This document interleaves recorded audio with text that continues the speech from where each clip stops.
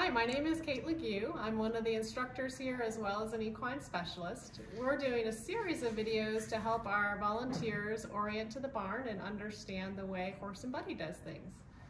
This is our master board. This is really explains all the things that are going on for the day, and so this is a great place to check in when you first get here to understand what's happening while you're here.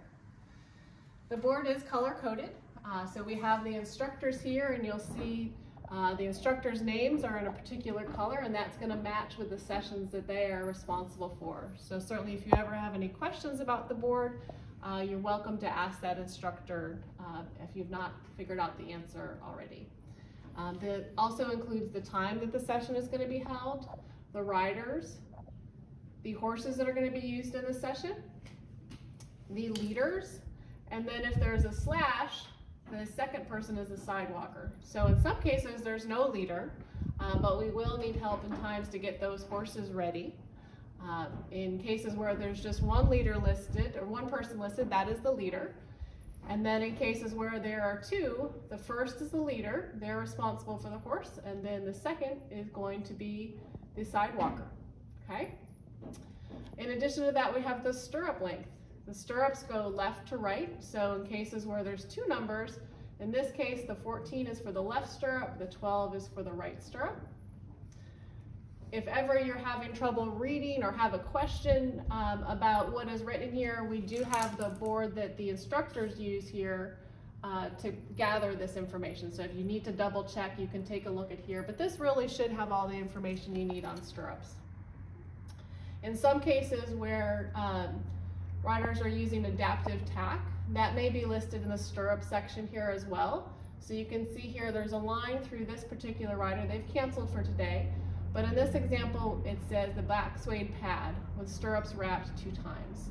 In cases where we're using adaptive tack, oftentimes we have a picture, an example of what that adaptive tack looks like.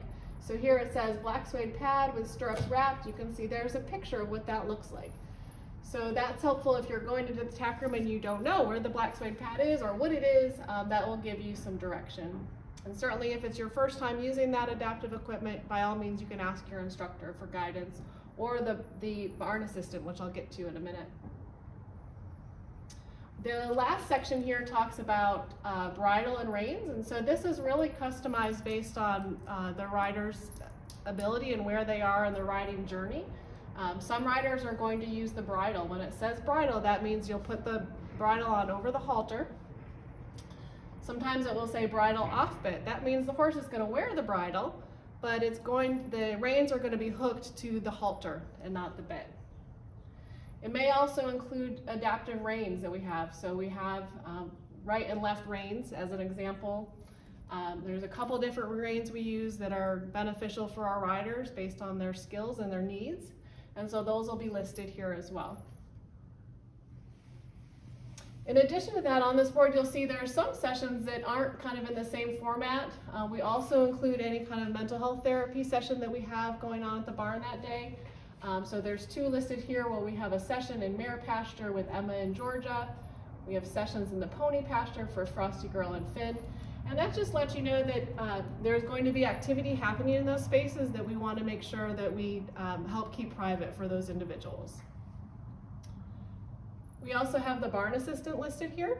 That individual is there just to help keep the wheels greased and to keep things moving. They help tack horses and just make sure that things are moving along. Certainly when leaders have back-to-back lessons, that comes in really handy to have that barn assistant there. They're also a really great person to ask if you have questions. They're a great resource. Oftentimes there's other notes here as well that are helpful to take a look at. They do change from time to time, and so just great tips and guidance, whatever might be going on at the farm at the time. This section here is one of 3 places where you're able to sign in as a volunteer. I know there's different internet connection or ability to pull this up in different parts of the barn. So depending upon the cell coverage you have, this may be your spot. There's also a volunteer sign-in at the gate and also in the volunteer room. In addition, on this board we have the worker bee notes. These are daily tasks that happen at the barn just to keep our barn in good shape and keep things up and running. So if you're coming as a worker bee, these will be the list of tasks that will be completed for those days. You can see that as you've completed a task, we have some for Monday here that have been checked off. That means those are completed. There's also notes here to let you know different things that might be helpful that people have added to that list. And so that is a great place to look just to keep you on track as you're doing your worker bee work. As a leader or sidewalker, if you have a free half hour or some free time, you can always go back and look at this and just see if there's something that you might be able to check off the list. Certainly if it's a new task that you haven't done, you can certainly ask an instructor for guidance or ask the barn assistant or potentially a mentor or volunteer as well. So that explains this board. The other thing I want to highlight is just this way a little bit. When you're working with the horses, from time to time you'll notice that they have maybe nicks, or you'll notice an area that needs attention on the horse. And so this board is where we track all the known bumps and lumps and cuts and scrapes that we're aware of, and we highlight what we're doing to treat those. So if you notice that, for example, Georgia is developing rain rot on her back right side, if you notice that when you're grooming her, the first thing you can do is come and check this board to see if it's something that the staff is already aware of and noted.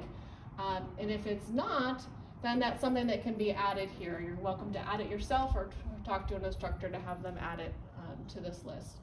But this is where all of us as a staff keep track of the different care needs that our horses have, so that we stay on top of treating their needs.